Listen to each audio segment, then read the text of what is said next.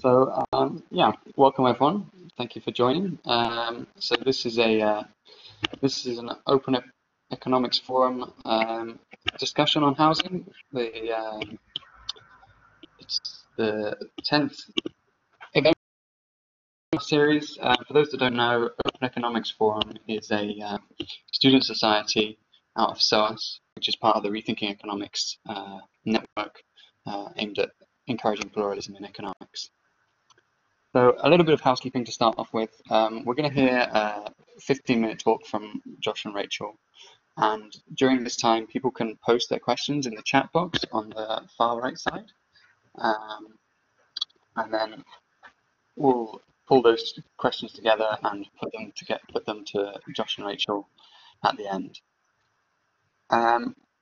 So a little bit about everyone. So Josh Ryan Collins is the head of finance and macroeconomics and senior researcher at the Institute for Innovation and Public Purpose in UCL. His research takes a cross-disciplinary approach combining economics, economic history, and sociology, and has a particular focus on credit and land. He's the author of the books Why Can't You Afford a Home?, Rethinking the Economics of Land and Housing, and Where Does Money Come From? The Rethinking Economics of Land and Housing, I think, is pretty much a Bible for housing economics, and definitely one that I would encourage you to go out and read. Rachel White is an organizer within London Renters Union. I'm sure she'll explain more about what London Renters Union does for those who don't know, so I won't take up time here.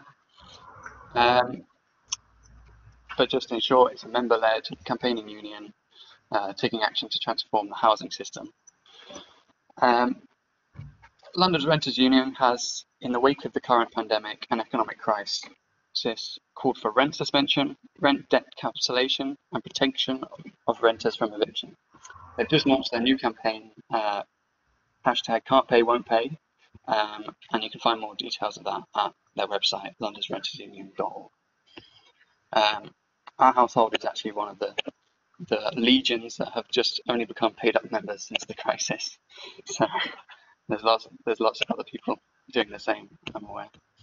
My name's Liam Milani. I'm an economist and an active housing campaigner, mainly with a group called Greater Manchester Housing Action, who tries to connect grassroots with policy-led activism.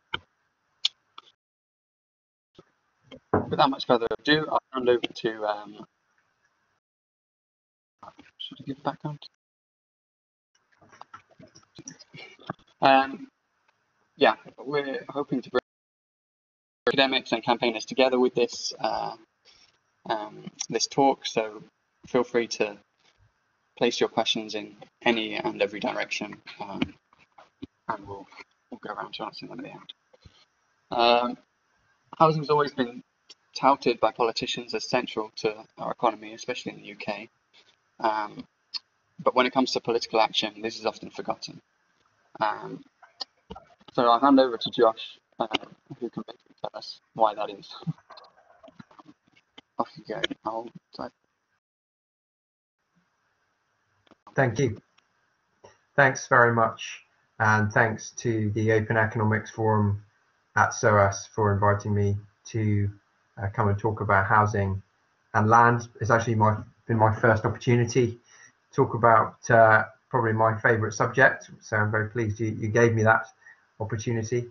I've got a couple of slides I wanted to show, because I think it's quite important when we're thinking about the current situation that we have some historical perspective on what's been happening in the housing market and more broadly in the land market, which of course is the underlying economic commodity that we need to focus on when we think about house prices and rent. So I will just initially take you through those, but just with the mind to thinking about what the current situation means for those graphics I'm going to show. But a broader point I suppose I'd like to just start with is the idea, the concept of economic rent. which is key, I think, to understanding the dynamics we're seeing and some of the contested, controversial debates that we're having, including this debate about whether or not renters should be given, private renters should be given, should have their rents suspended, as London Renters Union is campaigning for. Of course, ground rents, or the rent you pay for your home, is one form of economic rent, but in its broader term, what economic rent refers to essentially is income due to the control over a scarce asset, or the artificial, the creation of and control over a scarce asset. And this concept goes back to the founding fathers of economics, Adam Smith, John Stuart Mill, and David Ricardo. And for them, the most important scarce asset through which people could generate income was land. And they spent many of their writings were focused on how you could get around this problem of landowners, as economies developed, being able to charge higher and higher land rents or ground rents for the use of land, that the demand for which was growing over time as cities expanded and roads were built and services improved, and the economy grew. And the danger that by charging higher and higher rents, they would absorb the economic surplus that capitalist societies naturally create.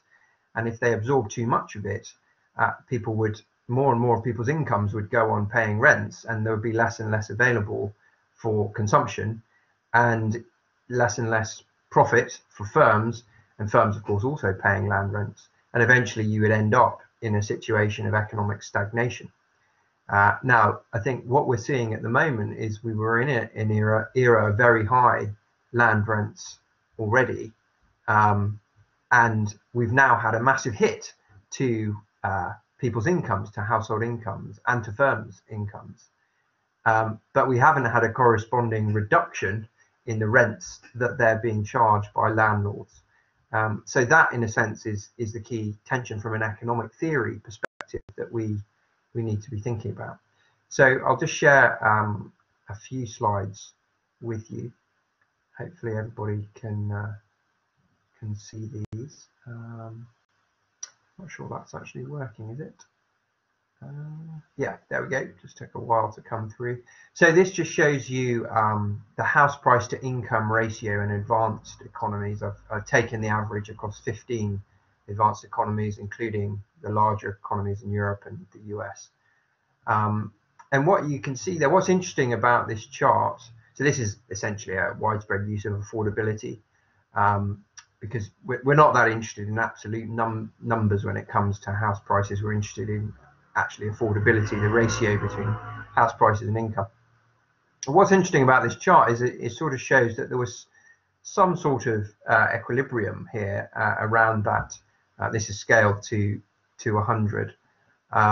Around so the average is 100 is the long run average. It's an index scale, so that dotted line is the long run average. And what this shows is that up until the late 1990s, there was some kind of equilibrium. But then, of course, we had the financial crisis and a huge rise in house prices and asset prices, which then collapsed with when the bubble burst in 2008. But then we've had a very rapid return to relative unaffordability since about 2012. So house prices have and actually the most recent data, which isn't on this chart, has seen that ratio return almost to the same level as that peak of 2008. So just before COVID hit, housing was already sort of record unaffordable levels. Actually in London, I was reading before this talk, house prices had reached their record high in March of this year. So we were not in a good situation before the crisis hit. If I just, now I need to go to the next slide. Yeah. One result of this is, of course, that we've had a fall in home ownership in advanced economies. And in particular in Anglo-Saxon economies, actually, you've seen this more notably. And now what that means from the perspective of economic rent, as I was saying at the start, is that a smaller and smaller percentage of the population are sharing in that increase in land value that we've seen over time, and of course the ability to gain income from actually letting out a second home as a landlord. Now, it was a key part of the sort of a capitalist model in Anglo-Saxon economies to have very high rates of home ownership, so that a broad mass of citizens could share in the gains from increasing value of their homes. But you can see there in that chart that on average across Anglo-Saxon economies, that sort of high of 70% home ownership in sort of 2000 has been falling since then, so we're now down to sort of below 65%. And of course, that slack has been taken up by increases in private renting. So private renting now increasingly important tenure. Now, for me, the key driver of the unaffordability of housing, which is largely sort of neglected by mainstream literature on housing, although there's some signs of that changing in more recent years, is the role of finance, and in particular the deregulation and liberalization of the financial sector, which started in Anglo-Saxon economies in the 1980s, but then picked up in European economies as part of the sort of EU, the creation of the Eurozone, and greater financial harmonization in Europe, and financial innovation as well, which has this process of liberalization encouraged. What you've seen is a shift in bank credit from the sort of 1990s onwards, in particular, away from the funding of traditional role of banks to fund firms for working capital investment, towards supporting the purchase of existing property and existing land. So sometimes we think about mortgages as a very good thing, enables people to buy their first home, etc. But actually very little mortgage credit supports the building of new homes. Rather, the general impact in my research is demonstrated is inflate the price of existing homes, because essentially it's this same point that I started with, that land and housing, and in particular desirable housing in the areas we want to live, is inherently scarce. So if you just throw more credit, more money at it, when banks make a loan, they create new money out of nothing. They don't borrow the money from elsewhere in the economy. The result, more money chasing the same amount of scarce assets, is going to be asset and house price inflation. But this has been rather missed by the mainstream literature, which is focused much more on supply side problems, which in some countries are an issue. But I think in general, it's the financialization of housing, it's the increasing use of housing, increasing use of housing as a financial asset rather than a place to live, rather than its sort of use value, that has been the problem. And governments have played a key role in that, because rather than pushing back against this financialization process, they've subsidized the demand side. So they've seen that people can't afford homes, and rather than reducing the flow of credit into this scarce asset, they've actually provided all kinds of subsidies for first home buyers, whether that's mortgage interest rate tax relief, whether it's grants for first home buyers, the various schemes that we've seen in different countries, equity loans, help to buy in the UK, of course. Now, all this does is it further increases the amount of money flowing into a finite supply of land. So it doesn't really help the problem. And of course, the deterioration of the welfare state and people's pensions means there's even more demand for housing. And this chart just shows my argument, really, that there's this correlation between this huge expansion in mortgage credit flowing into housing markets and real house prices. So this chart shows the left-hand scale is basically mortgage credit outstanding as a percentage of GDP, again, averaged across 14 advanced economies.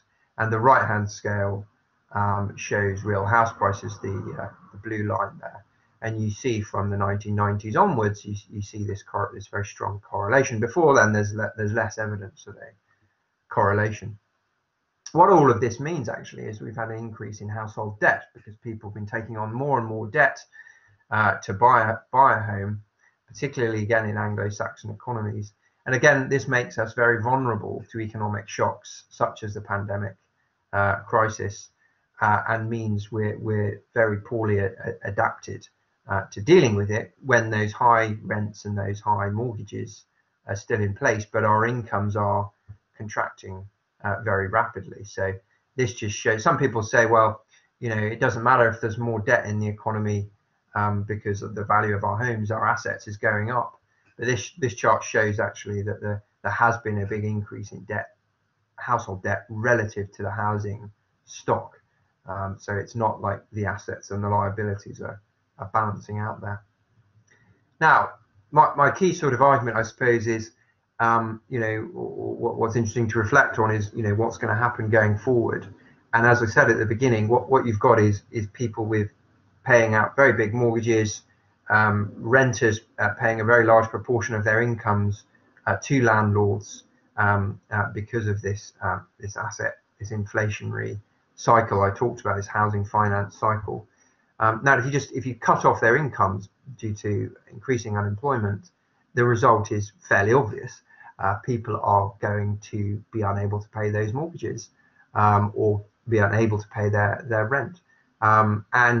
This chart just shows US unemployment and mortgage delinquencies, and you can see, unsurprisingly, a very close link between these two variables. This since 2000, it's Oxford Economics data. And of course, what we've seen in the US, even more so than in the UK, is a rise in unemployment on an absolutely terrifying scale, Great Depression style increase in unemployment. I think the figure is 36 million in the US at the moment. And one can expect massive mortgage delinquencies as a result of that, which will create financial instability problems, of course. Now, in the UK and some European countries, we've had this furloughing, job retention type schemes in an effort, I think partially, although it's not really talked about by politicians, to prevent mass mortgages or people not paying their rents. And what's interesting, of course, is there hasn't been that much discussion of that part of the story in the press and the media. The focus has just been, we've got to help people keep their jobs and maintain the productive capacity of the economy, which of course is important. But of course, another function of these types of schemes is it does maintain those payments through to landlords and to the rentier sector. And so I suppose for me the question is does that make sense? Particularly given the fact that, as we know, many people are not being picked up by these furlough schemes, but are still paying high rents, particularly in cities like London. But also because I think many of these people on these job retention schemes are not going to actually be able to keep their jobs. As the furlough scheme winds down, we're going to see large-scale unemployment in the UK as well. And there is going to be this question of how people continue to pay their mortgages and their rents. So for me, there needs to be more thinking about how to deal with that problem. And I have argued even before the COVID crisis that what we need is higher taxes on the rentier sector. And of course, in the short term, to deal with the COVID crisis, I would support the suspension of rents or the reduction of those rental payments for those people who, out of no fault of their own, have been made unemployed due to the pandemic. And there just hasn't been enough focus on that issue in the policy debate so far. There's been a bit more support for home builders who no longer have to deliver on their Section 106 agreements or their community interest levy obligations. These are policies that they actually pay councils a bit of money for the right to develop housing, but much less thinking about how you reduce those rents. And from an economic, purely, obviously there's big inequality issues here, but as an economist, it doesn't make sense to me for the government to be bailing out large industries and other parts of the economy whilst not supporting people with these kinds of rentier demands. I mean, it should be the rentier sectors, I think, that should be who have the broadest shoulders, wealthier people, who should be supporting the economy more heavily. Anyway, I'll leave it at that because I'm sure there's lots more we can talk about. Thank you.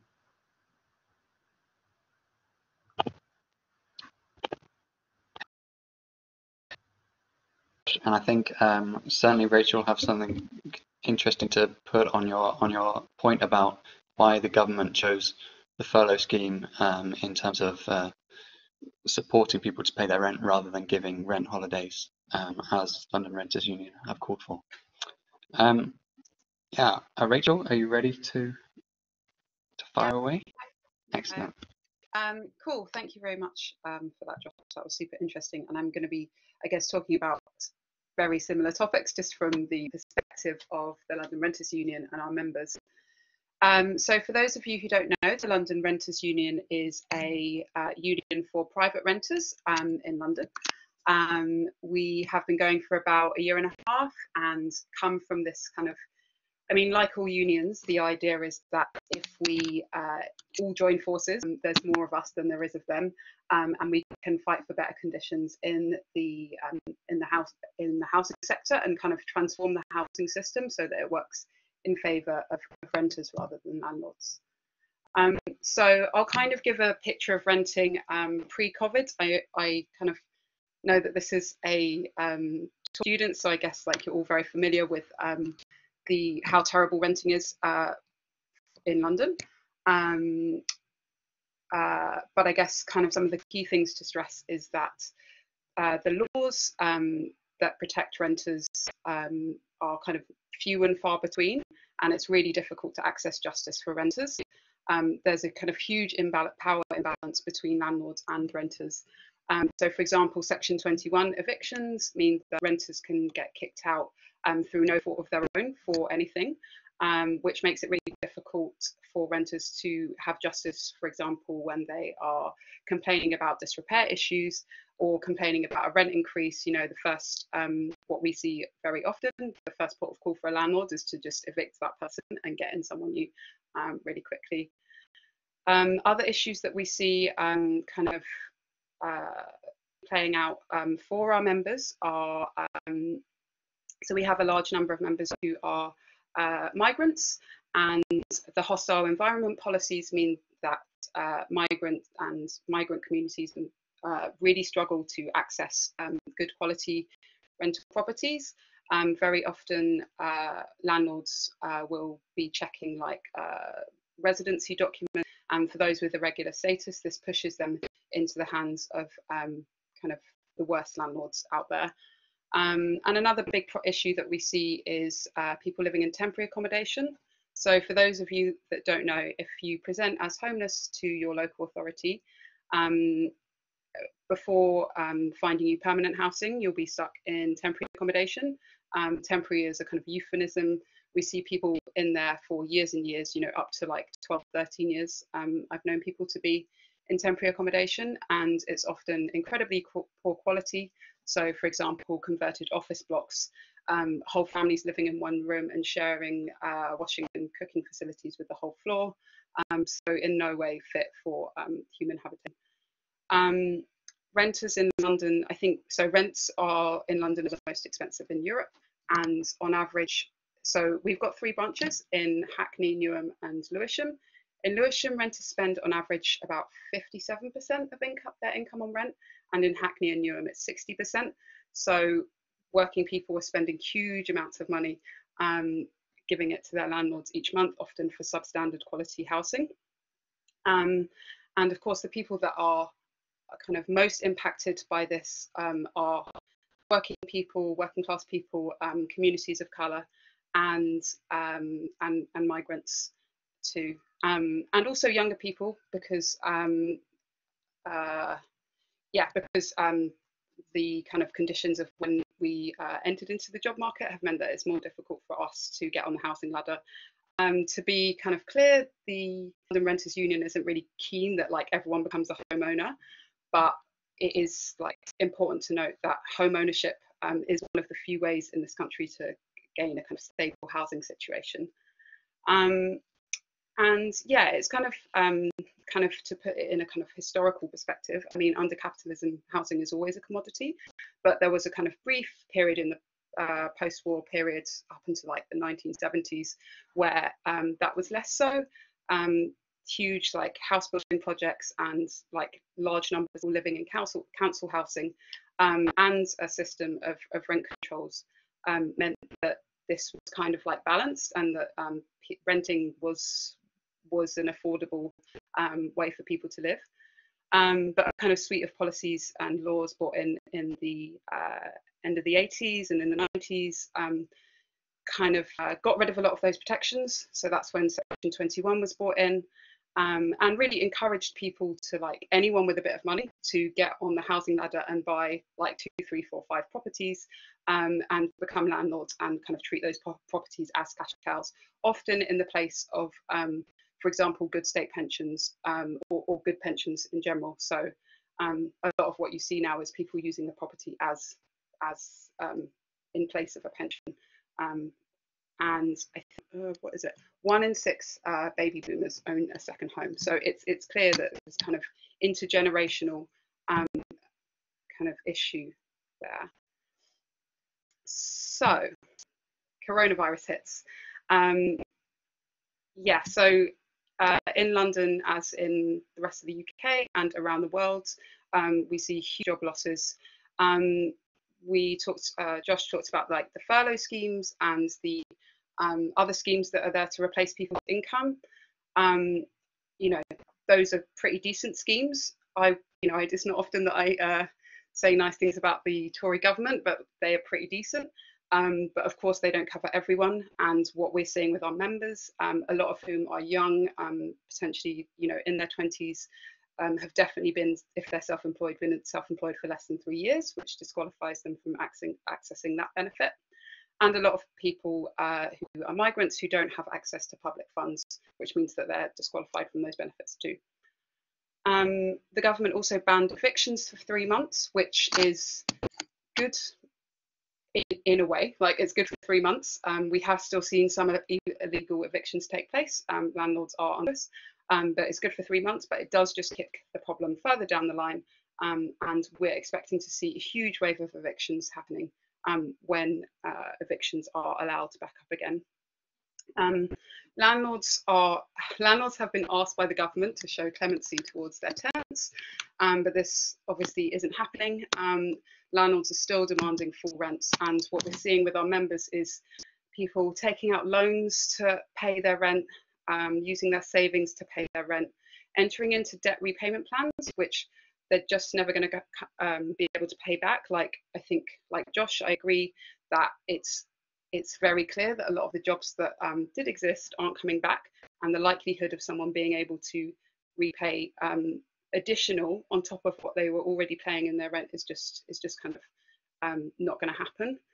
And we're also seeing people who are having to go to work even though they don't feel safe in order to pay rent. I'll give a quick example of one of our members who lives in Dorchester Court, which is a block of flats in Herne Hill. He is a nurse working on an ICU. His partner lost her income. She was working in events, and that has obviously completely dried up. Aaron, the nurse, was paying before the crisis 60% of his income on rent, and is now being asked by his landlord, who is a multimillionaire, and this weekend moved from number 53 to number 52 on the Sunday Times rich list, to enter into a rent repayment plan to pay their rent back once his partner starts earning again. But I mean, if you're on 60% if you're already paying 60% of your wage on rent, there's really not much left for you to be paying a rent repayment plan on top of that too. So it's kind of a really unrealistic demand that's coming in from landlords. So what should be done? We have started a campaign called Can't Pay, Won't Pay, which is asking people to withhold part or all of their rent, particularly people who have lost income during the crisis. We're hoping to build a mass of people who are withholding rent in order to pressure the government to concede to our 5 demands, which are suspending rent. So we want rent to be suspended throughout the duration of this crisis. No rent debt, which means that we don't want anyone to be building up debt to their landlords during this crisis. The evictions ban to be made permanent, so that would be for Section 21 to be abolished. The Theresa May government actually kind of agreed to do this, but nothing has come of it, and we'd like to see that gone for good. Rent controls, so in order to build back a system that is much more livable for Londoners, we'd like to see rent controls introduced to bring down the price of housing, of rents in London, and an end to borders in housing. So that would be ending passport checks that people face when they are renting, and also an end to no recourse to public funds, which is the thing that stops migrants from accessing the benefit system.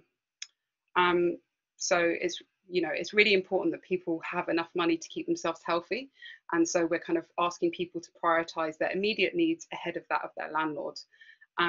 Renters shouldn't be shouldering the debt of this crisis, and it's really clear that any money that renters are now giving to their landlords is just going back into the landlord's pockets. It's profit, and this is a time for us actually to not be just handing over profit to people, especially when it comes from the government purse. There's already a huge transfer of wealth to landlords through housing benefit, which is housing benefit and local housing allowances, which are the benefit that you get if you need support with your housing costs, and that goes to your landlord. So that's already a huge transfer of state money to private pockets. In the UK, we spend £13 billion a year on housing benefits, so it's not an insignificant sum. And we want to see something like the New Economics Foundation's policy. They are calling for a suspension to rent, for a suspension of rent, and to create a special benefit for landlords if they need to cover their subsistence costs during the crisis and beyond, but not something that covers their profit.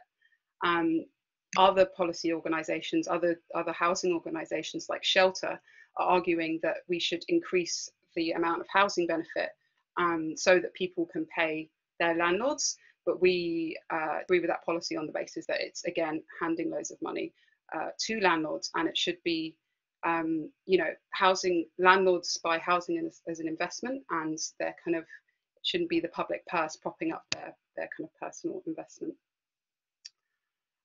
So going forwards, I think that, who knows what this government is going to do? I find it very hard to predict which way they're going to move. I think that it's very possible that they'll give into these demands, and I think that the pressure is likely to come from local authorities as they are facing a huge eviction crisis, and kind of something that we'd also like to see that's been a kind of something that we've often talked about in the past is giving councils the power to repossess empty homes that can be used to house people. So kind of, again, building a bigger stock of housing for people to live in following the crisis. So yeah, I'll kind of sum up now. Coronavirus in the housing system has, like with pretty much everything else, has kind of laid bare how broken the system is. I feel, I would be hesitant to say I feel optimistic. In fact, I feel incredibly pessimistic. I think we're walking into a massive, massive homelessness crisis unless something is done about this and done about it quickly. But one positive, I think, is that there is a level of political education and consciousness raising going on, because lots of people are looking at, you know, their rent payment suddenly as a political thing. Like, why do I pay my landlord so much when I'm actually not getting paid myself? And it causes people to question that whole system, which for a group like us, whose aim is to radically overturn the whole system, is a good thing. So yeah, thank you very much.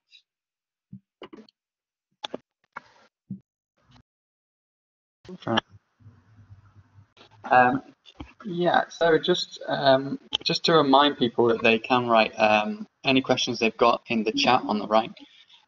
We're just starting to get a few questions come through now. So while we're just pulling them together and seeing how we can ask them, I'll put forward some questions that we prepared before. And I guess on these questions, they'll probably fall more into one of either your areas of special expertise, but feel free to for anyone to talk on them. So the first question I'd like to ask is how specifically to Rachel, but also for Josh, how do you think that the atmosphere during this crisis will act as a catalyst for collective action? And what things do you think could you see get in the way of such collective action? So the biggest thing that's getting in the way of collective action at the moment is the fact that we can't see each other.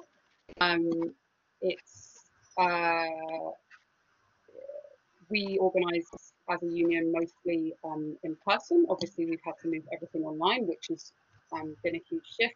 And what you get when you move everything online is that it's very difficult to connect with, go out and kind of build those connections and reach people who don't have access to the internet, or don't have access to the technology that they need to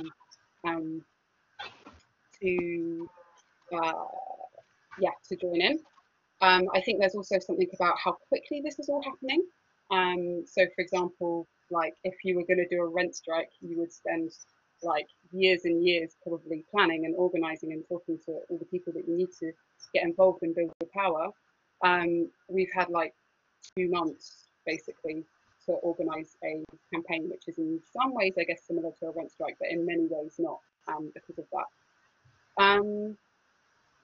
But on the other hand, I guess the kind of like the peculiarity about the situation is that everyone is going through something together. Like obviously we're going through it in different ways, and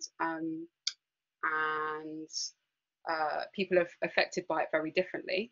But the fact that there are so many people right now experiencing the exact same problem with the housing creates a really kind of interesting moment for us to try and capture and build on and collectivize, and really we can be speaking to hundreds and hundreds of people at the same time about the exact same thing, whereas in normal times you'll be speaking to one person about their heating and one person about their hot water and one person, but it really is something that we're all going through together collectively, and hopefully that kind of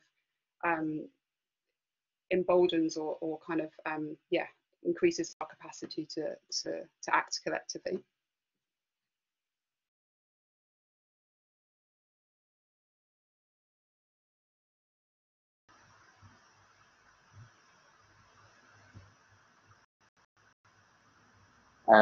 Josh, do you want to add anything to that, or should we move on to another question?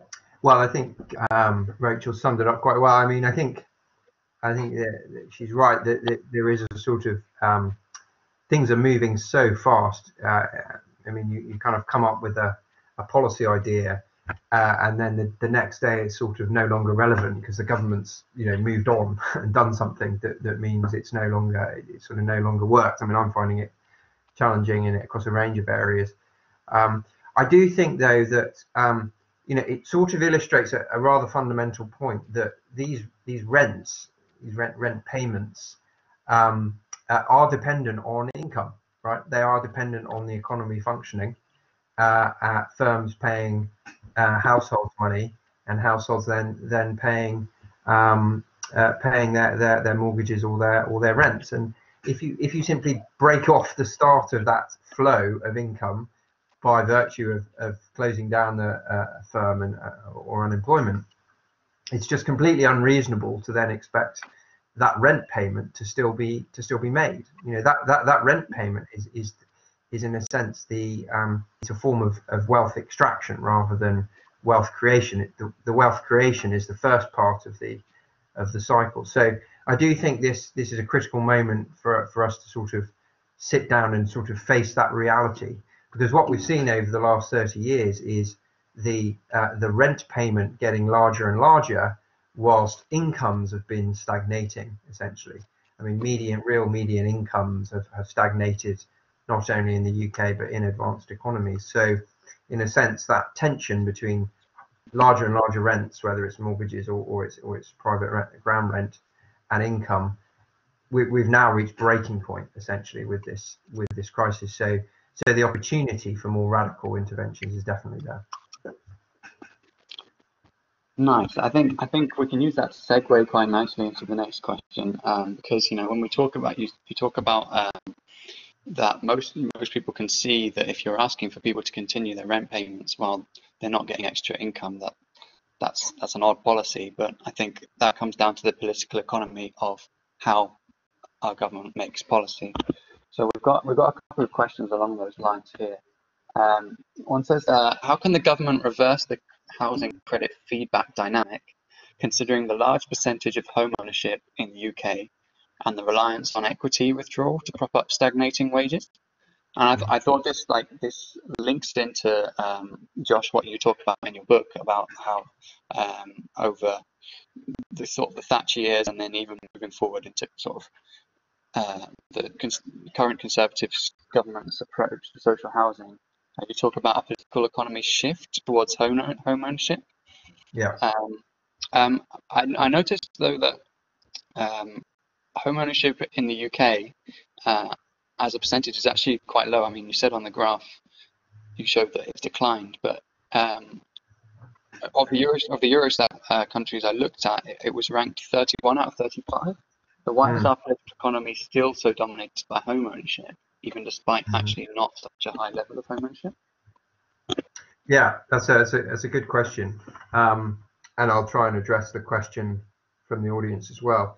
I think part of the reason is that vested interests, the people that make decisions in Parliament, the development sector, the banking sector, which makes a lot of money out of a sort of policy arrangement that favours home ownership over other forms of tenure, are all invested in this model essentially, and they're invested in what I call the housing finance feedback cycle, whereby an increased flow of credit raises house prices, increases developer profits, increases the size of mortgages people need to borrow, increases the rents they have to pay, and then increases incomes at the top of the socioeconomic distribution. And you know, unfortunately, I think there's been some research that shows something like 80% of MPs have second homes. You know, they're part of sadly they're sort of also invested in this problem. So from a political economy perspective, there is just a power problem here, where those people making the decisions have got vested interests. However, having said all of that, I do think we are gradually, particularly in a city like London, nearing a sort of tipping point where you will get a majority of people who are not homeowners either, or are potentially are homeowners but have such huge mortgages that they are essentially on the breadline, struggling to make payments, having to cut their expenditure on other sort of vital goods and services. And there may be a constituency, a political constituency, which clearly Rachel is you know, trying to mould in her work at London's Renters Union, to mobilise for more radical interventions. And I think you see that dynamic happening in other cities in the UK as well, perhaps. and in other countries, whereby we have had this fall in home ownership. And even for the people who own their own homes, older, wealthier people, they're worried about how their children are going to be able to afford to buy a home in the nice area where where they're living, and to have the same quality of sort of home life and space that they've got used to. So I think even homeowners are starting to question the sort of current arrangement. I mean, just to answer the question about breaking this cycle, I've made a number of proposals. I do think the taxation system is key. I think we need to be taxing those rents, those land rents. I would propose a annual land value tax, the sort of Henry George solution. So that would be a tax that just taxes the increase in the value of the land. It doesn't tax the structure, the property on top of the land. So if you put in a new kitchen, you're not going to be taxed more money just because you've made an improvement to your home. But if you live in an area where there's a new railway line has gone in, or where there's more general economic development, and the value of your wealth has gone up through no effort of your own, that's a very efficient tax, because you're not constraining anyone's income or any form of investment by industry. And actually, I think we need to see a broader shift away from taxing incomes and on to taxing rents, which actually all economists essentially agree on, whether you're left wing or right wing. I do think that the key issue here is to separate the land value from the property price. And another proposal that we might want to be thinking about is some sort of national housing bank of some sort, or even on a more regional level, providing local authorities with the capacity to purchase land or purchase property under circumstances where maybe house prices are falling rapidly, people can't afford to repay their mortgages, they're in negative equity, or they can't pay their rents as we have now.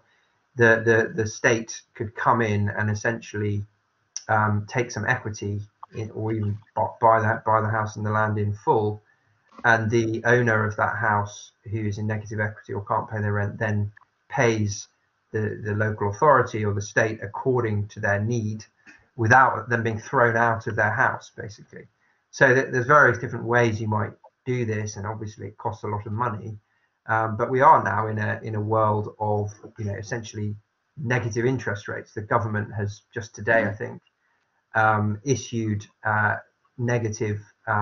issued bonds with negative interest rates. The UK government, that is. Germany's been doing it for a while.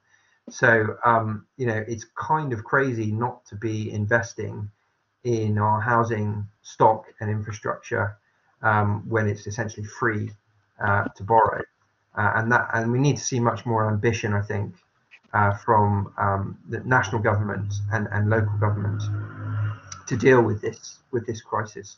I mean, house prices are projected to fall by 16% according to the Bank of England. It's hard to know, I think, exactly what will happen, but should that happen, then we do need to think seriously about how we prevent evictions and negative equity and a sort of more serious collapse in the housing market.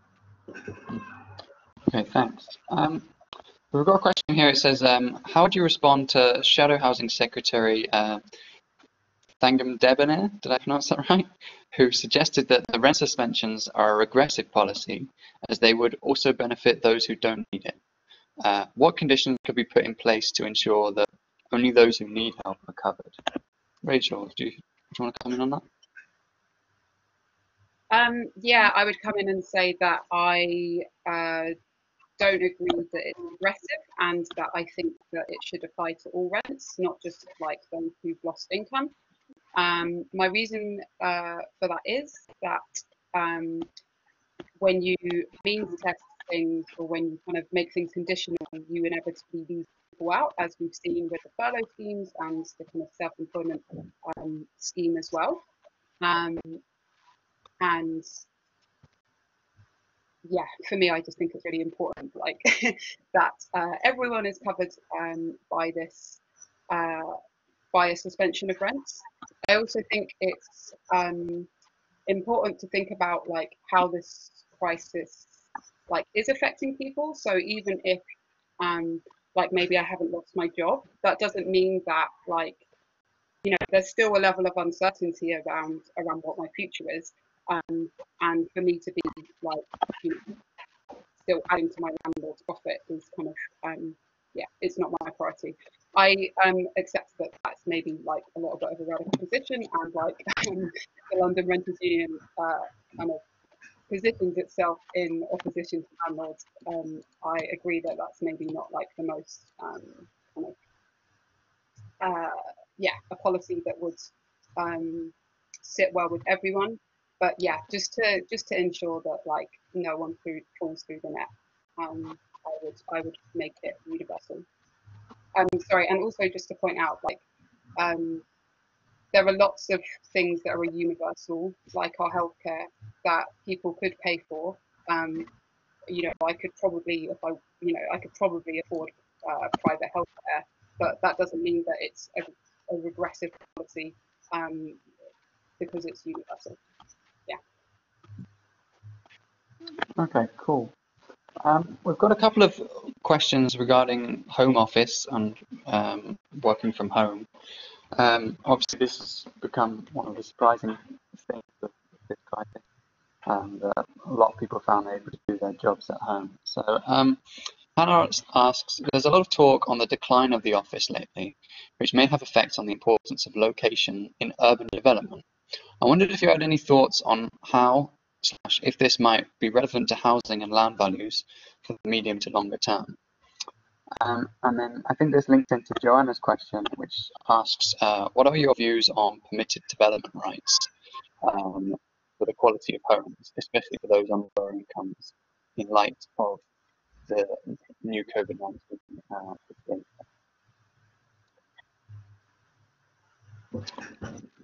Sorry, I didn't quite catch that first question. Could you repeat that? Yeah, sure. They're essentially asking whether the increasing amount of home office work that's being done is going to affect urban development, and what this means in terms of house prices and that housing and land situation in terms of the reconfiguration of people's cities, I guess. Or other, Right. just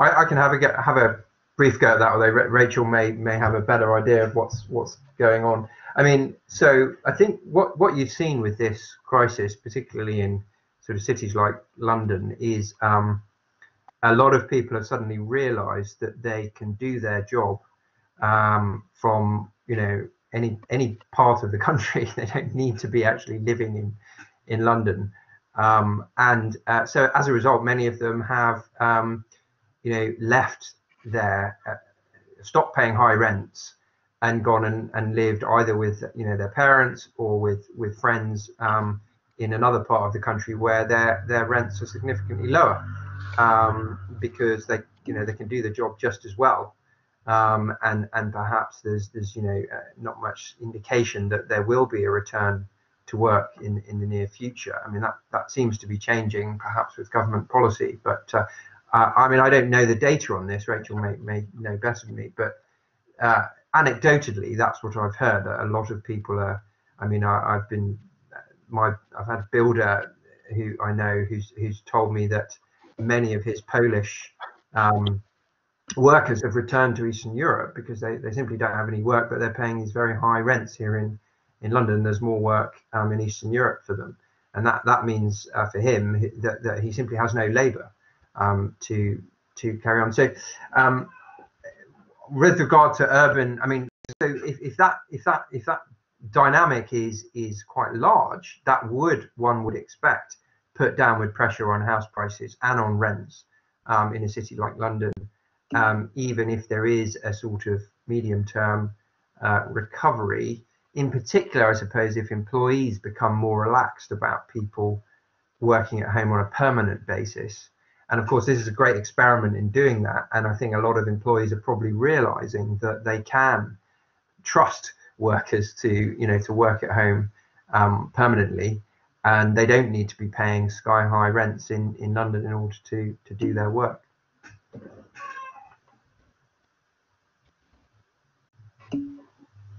Yeah, just to add a little bit to that. So that's exactly what we're seeing anecdotally as well. People often just, they've lost their job.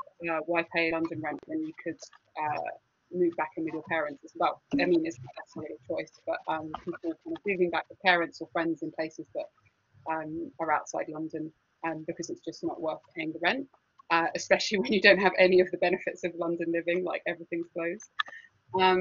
I would hope that this sees a decline of the city centre just being used for kind of work purposes.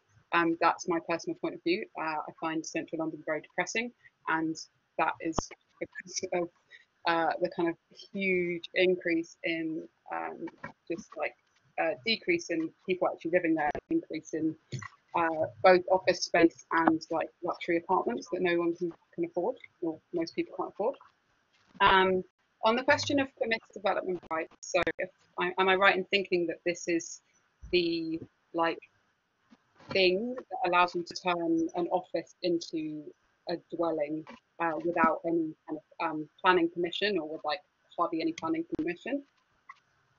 I am not against that in theory, but I do think that it's really important when you're building any housing that it's like good quality and like fit for human habitation, and beyond that, like a nice space for people to live in. If it's possible to convert all those, empty office blocks that are sitting in central London right now into housing, like fantastic. Theoretically, I'm not against that, but whether that's possible is a different question. And yeah, if it is going to happen, then it should be done properly and with residents in mind, rather than just like landlords and property developers. Excellent. Yeah, I think we'll just try and squeeze in one last question before I ask for some closing statements from you guys. Dylan Maxwell asked, is there any models for radical social housing policy that you feel could be transferable, at least partially, to the UK context? And he says the programs in Vienna and in Kerala come to my mind. Well, I mean, I'm not that familiar with the Austrian or Kerala housing programs, but I mean, obviously, my understanding in Austria is that much of the land in the city is still publicly owned, and they've resisted quite effectively the sort of privatization of that land. And as a result, they have managed to maintain relatively lower prices, and they have quite a sophisticated social renting provision. Although they have had, and I gave a talk there just about 6 months ago, they have had a spike in house prices recently, so they haven't been immune to the sort of housing finance cycle, I think. And there's pressure on that model, as far as I understand. But as I was saying earlier, I think now is the time for a sort of broader re-evaluation of how we treat land in the economy. I mean, how should we tax it? Should we lend against it to the degree we currently do? Should the primary purpose of land and the way it's the land market be the provision of affordable, secure, decent quality housing and space for business as well to operate, or should we continue with a system which essentially supports rent extraction and essentially continue with it as a financial asset? I mean, that's the sort of big question. If we're not asking that question now, in the middle of essentially, I think, the worst recession in our lifetimes that we're now facing, then we're sort of really missing a trick.